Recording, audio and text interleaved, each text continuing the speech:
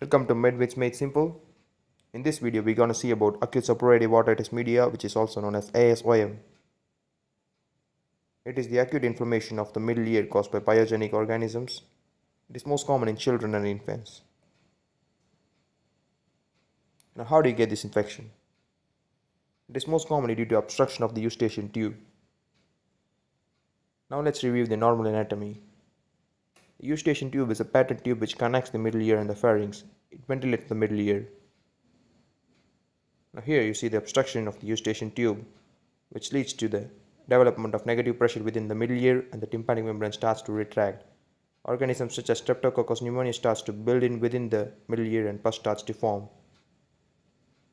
Now in the next stage, pus starts to build up even more and the tympanic membrane appears red and congested. Now finally the stage of suppuration. You see the pus fills almost the entire middle ear and the tympanic membrane is fully congested and it bulges out. Finally, the stage of resolution. What happens is that the tympanic membrane starts to rupture, the pus begins to leak out of the ear. Now, how else do you get this infection?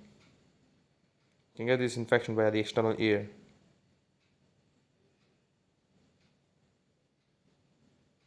Now, what are the predisposing factors?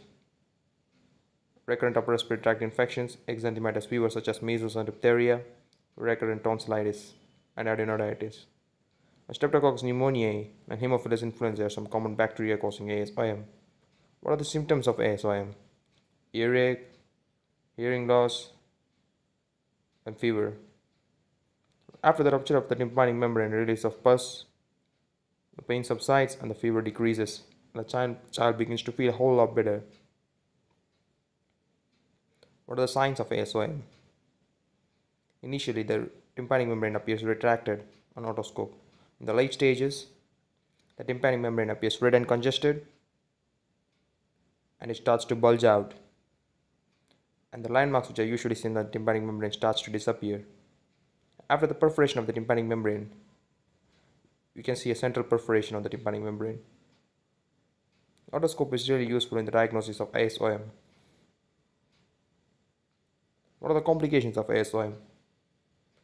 Acute mastocytitis, facial paralysis, meningitis, and brain abscess. Now, how do you treat this?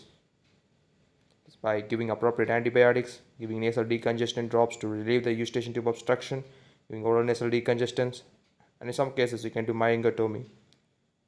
It is the incision of the tympanic membrane and drainage of the pus. It is done in severe cases. Thanks for watching. Please subscribe to our YouTube channel MedVidsMadeSimple and tell us what videos you need in the comments below. Thank you.